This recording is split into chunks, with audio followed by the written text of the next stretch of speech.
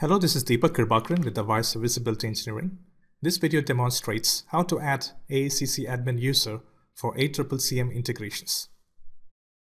This is the web interface screen for the Contact Center Manager component in AACC, and I have logged in to the CCMA component using the web admin credentials. Under the Launchpad, you need to select the Access and Partition Management. I click on that. This will open up with the Access and Partition Management main screen. On the top left, you'll find a tab called User Administration. I expand that. As you can see here, you would find different users which are administered in ACCCM. So in order to create a new user, I select Add and select the new user.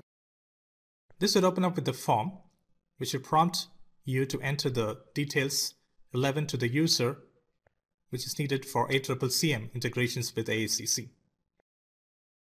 So I type in the username, and under the user type, I select Administrator.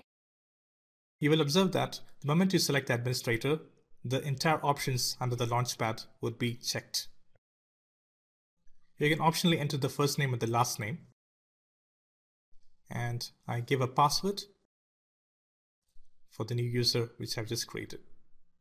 Under the access classes, you can just leave it as it is. And under the partitions, you should make sure that the full data across all servers is checked. Once this is done, click on Submit. We can see that the new user has been added successfully. This completes our demonstration.